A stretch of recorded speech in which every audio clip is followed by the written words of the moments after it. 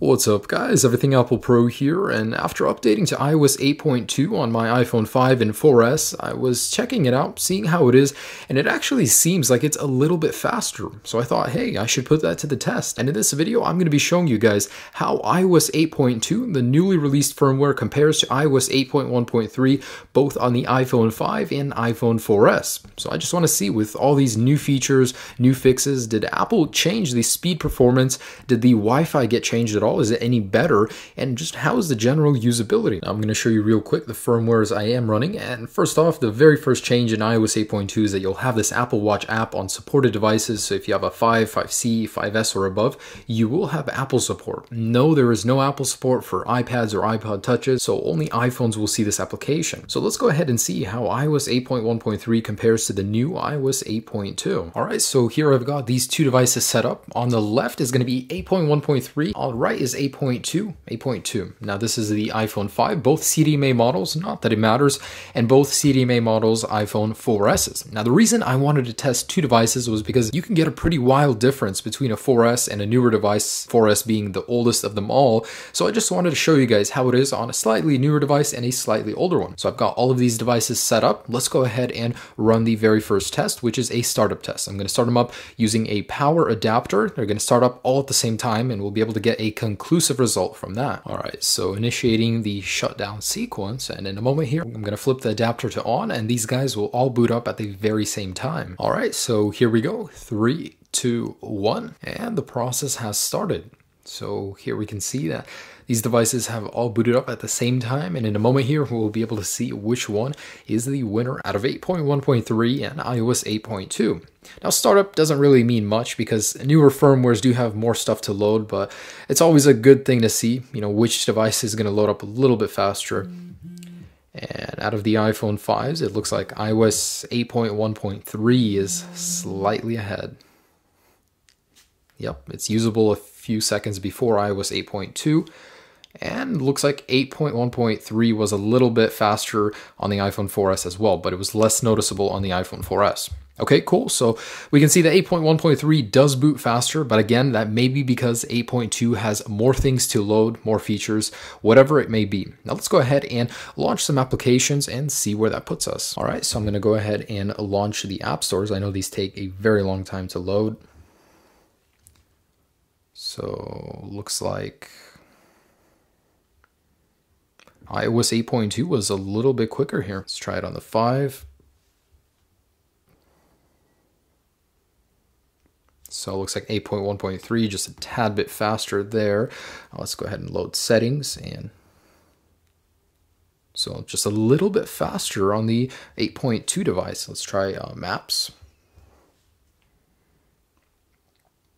Again, just a little bit faster, but that all adds up. When you're using the device, those little pauses really do make a big difference. So let's try camera.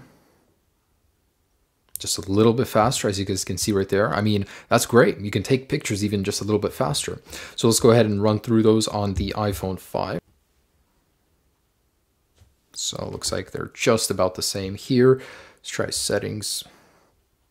So just about the same. So it's going to be more noticeable that 8.2 is faster on the iPhone 4S. I would almost recommend updating at this point, but let's go ahead and wait and see, load a couple more things, try a couple other tests, and then we can get our final result. All right, so I'm going to go ahead and run a Geekbench on all of these guys, see where that puts us at 8.1.3 versus 8.2. So I'm going to start it on the iPhone 5s and on the 4Ss. So the iPhone 5 has finished. It's just about the same score, which is good. When Apple adds new features to a firmware, it's always good when the score remains the same and doesn't get lower, all right? And there are the iPhone 4S scores. So exactly like the iPhone 5, the scores have remained the same, but that's good because the new features do make up for it.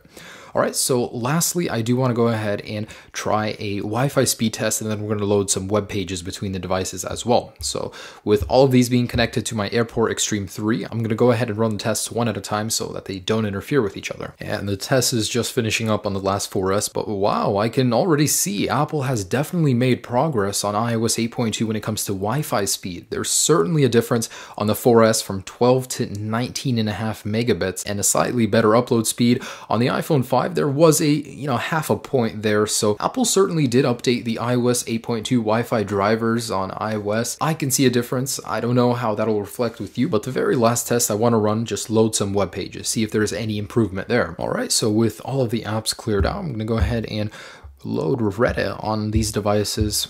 So I'm going to go ahead and load on the 5 right now.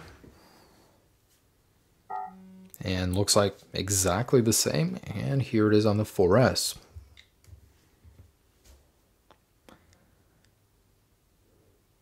So 8.2 did load just a tad bit better. So from these tests, what I can tell you guys is that the iPhone 4S certainly did see an improvement. While on newer devices, you're less likely to see a noticeable difference, on the 4S, there is certainly a difference, as well as the iPhone 5. So I would recommend upgrading. However, again, if you guys are jailbroken, try and stay away from it. We will see a jailbreak eventually, just not at the moment, and I doubt you guys want to be stuck without one. But otherwise, in every way, iOS 8.2 is better. It's more stable, the performance is better. I don't see why you shouldn't update to it. So I do hope this video showed you guys that iOS 8.2 is slightly better when it comes to performance than 8.1.3, and it is worth updating to. If you guys want to see the entire review, you can click on that down below. I have a ton of videos, and of course, a jailbreak will be available soon. I will be sharing it with you guys when it is available, so subscribe for any news. Hope you guys enjoyed the video. Have a great day. Enjoy iOS 8.2 and the benefits it brings. Peace.